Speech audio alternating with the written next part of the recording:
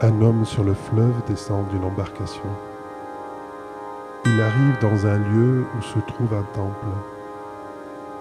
Là, tout est ordre, propreté, silence.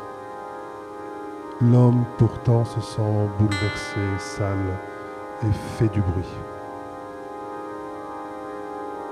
S'approche alors de lui le plus petit des moines qui lui demande pourquoi il fait tant de bruit, pour croire d'exister.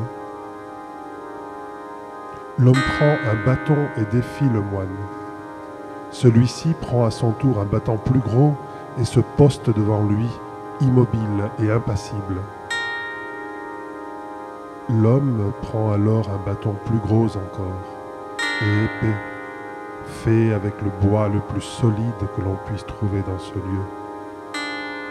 Le moine, toujours avec la même imperturbable attitude, ne prend pas un bâton, mais déracine l'arbre le plus robuste de l'endroit. Ahuri, l'homme fouille dans ses poches et trouve une toute petite allumette prête à incendier l'arbre.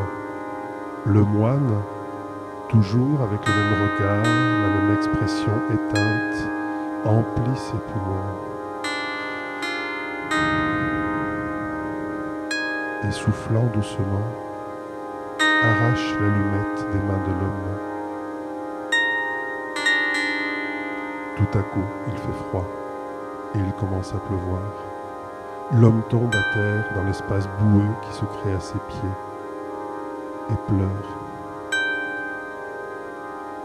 Le moine pose l'arbre, s'approche de lui et, quand l'homme lève les yeux, quelle surprise!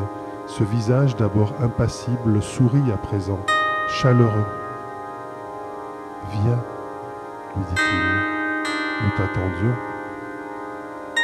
Aidé par le moine, l'homme se relève et essuie ses larmes, cesse aussi la pluie.